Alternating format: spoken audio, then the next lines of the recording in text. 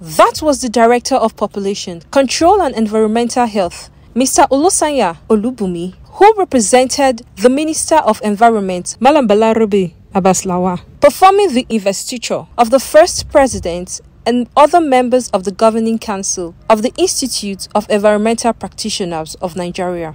Speaking before the investiture, the minister called on all stakeholders in the environmental sector to come up with better ways and policies aimed at protecting the environment and reducing degradation. He appealed to the council to ensure it guides government in decision-making on issues that borders on the environment. In his acceptance speech as first president and chairman of council, Professor Lawrence Ezemone, who is also the vice chancellor of the prestigious Igbinedion University, Okada, says it is a new dawn for the institute as they will ensure ecological evaluations and integrity as well as ensure professional environmental management and restoration. The primary mandate of the council is to join hands to protect the Nigerian environment.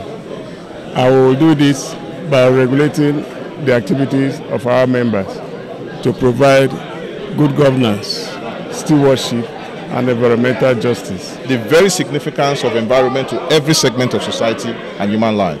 So what we've done is to say, let's get practitioners in the environment sector to be certified.